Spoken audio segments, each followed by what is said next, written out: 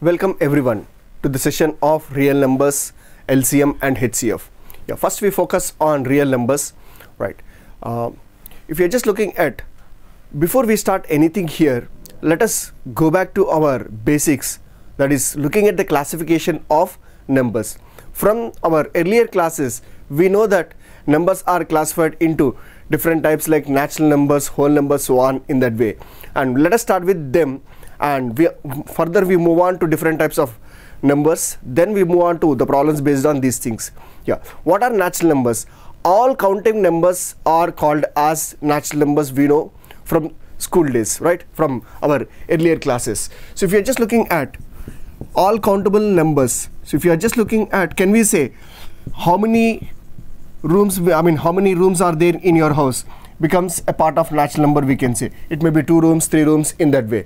If it is something like how many boys are there in a class, how many girls are there in a class, obviously these are all natural numbers we'll be having, right? So natural numbers basically start from 1 and 2, 3, so on. These are all countable things that we can say. So they'll be extended up to infinity, right? And if you are looking at the next classification, whole numbers, right? If you are including 0 to the set of natural numbers, whatever be the set that we'll be getting, we consider that as whole number set. Already 1, 2, 3, 4, so on up to infinity are natural numbers, we know. If you are including 0, it becomes set of whole numbers. So 0, 1, 2, 3, so on up to infinity are, is nothing but the set of whole numbers, we can say. And if you are looking at the next one, integers, right? Integers, we can say that basically they are represented by z. What we can say about integers means, we can say that they are basically positives. Already if you are looking at whole numbers, they include 0, 1, 2, 3, so on up to infinity in that way. If you are considering the negatives of them, like if you are considering for 0, the negative is again 0 only, but if you are looking at 1, for 1, the negative will be -1, for 2 it will be -2 in that way. So the set of whole numbers including 0 and the negative numbers, negatives of those whole numbers is basically set of integers, we can say. Or in other words, we can start from, in natural numbers, if you are looking at the positives and the negatives of natural numbers including 0 is nothing but set of integers, we can say. So if you are looking at the classification, they start from -infinity and we can extend them from -2, -1, 0, 1, 2, so on up to again up to infinity, we can say.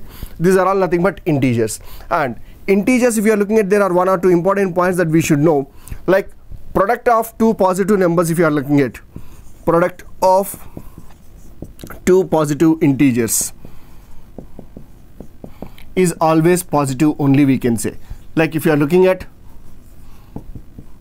+2 into +3, it will become +6, we can say. That is definitely positive. Product is positive only, we can say. Product of 2 negative integers also, if you are considering, what we can say is basically that will be always again positive. Something like -2 into -5, if you are considering, minus into minus will become plus, 2 into 5 will be 10. So what we can say, -2 into -5 will be +10 we'll be having. But if you are looking at product of a positive integer with a negative integer will become, is always negative, we can say. Like 2 into -3, if you are considering, 2 into 3 will be 6, plus into minus will be minus, we know. So that means what we can say, it will become -6. So in that way, product of a positive and a negative integer is always a negative integer, we can say. So these are the points that one should know about product of integers. Then if you are looking at one more important classification, it's rational numbers we have, right? All of us know that numbers in the form of P by Q, where Q is not equal to 0, are nothing but rational numbers we'll be considering, and they are represented by the set Q. And before we move on to this one, if you're just observing carefully, set of whole numbers is already including set of integers. So that means what we can say is, as already natural numbers are included in whole number set, natural number set is a part of whole number set or not. So if you are looking at our classification of numbers according to the sets, what we can say is they are basically, natural number set is a subset of whole number set, we can say, and whole numbers is again a subset of integers we can say. So n is a subset of w, w is a subset of integers. That is one point that we can say. And now we focus on this rational numbers. Numbers in the form of p by q with q is not equal to 0. All such numbers we consider them as rational numbers. So if you're just looking at the point, they should be in the form of p by q with q is not equal to 0. Like if you are considering 2 by 3, if I just look at the examples for this one, what we can say is they are actually, if you are looking at the set-wise representation, they are extended from minus infinity to plus infinity we can say. And if you are looking at the specific examples, like 2 by 3 is in the form of p by q with q is not equal to 0. Obviously it should be a rational number we can say. If you are looking at something like 5, what we can say, 5 is in the form of 5 by 1. Obviously again it is in the form of p by q not equal with q is not equal to 0. If you are looking at minus 6, again is in the form of p by q with q is not equal to 6. Something like 22 by 7 is in the form of p by q with q is not equal to 0. So all these are basically different examples for real numbers, rational numbers. And before we focus on the next category, there are some more important points that one should know about rational numbers. First we focus on them, then we move on to irrational numbers.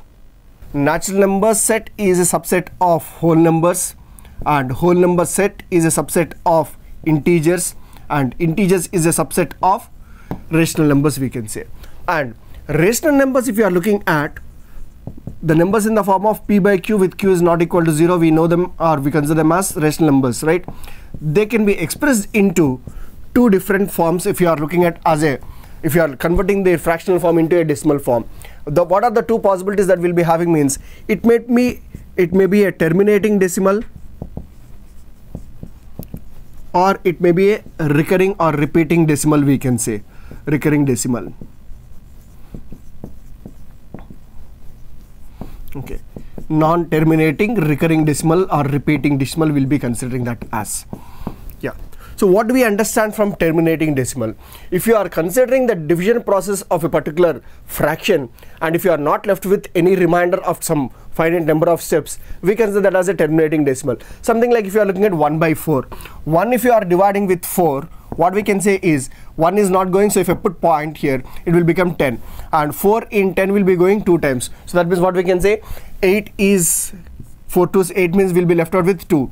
Again, if you are putting 0 here, this will be going 5 times. So 4 5s 20. So that means we are left with 0. So that means what we can say, we are getting remainder as 0 or not. That is what indication of a terminating decimal we can say, right? So if it is having some finite number, that means basically if you are observing carefully, terminating or termination indicates the end.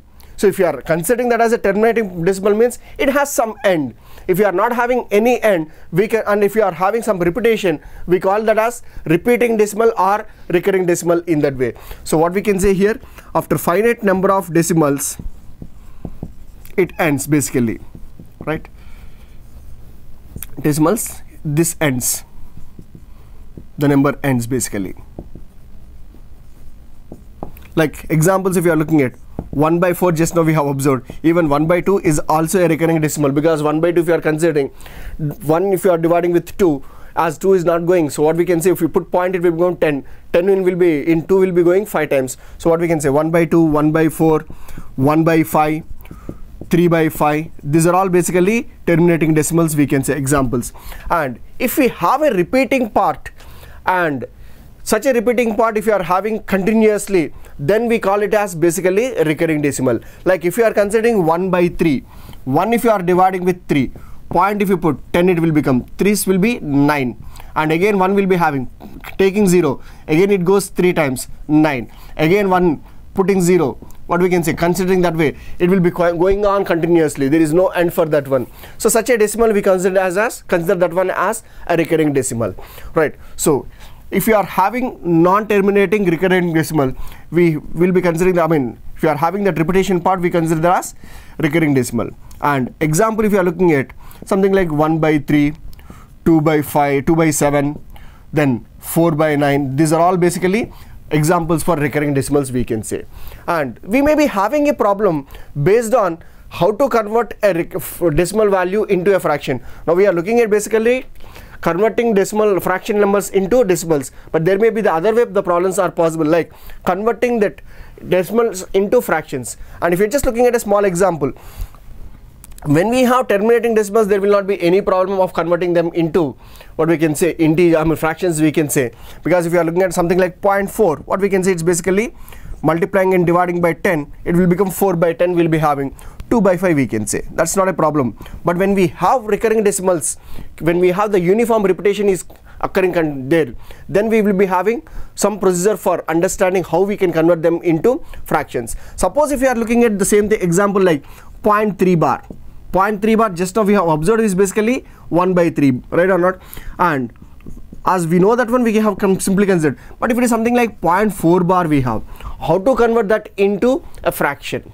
Let us understand that one.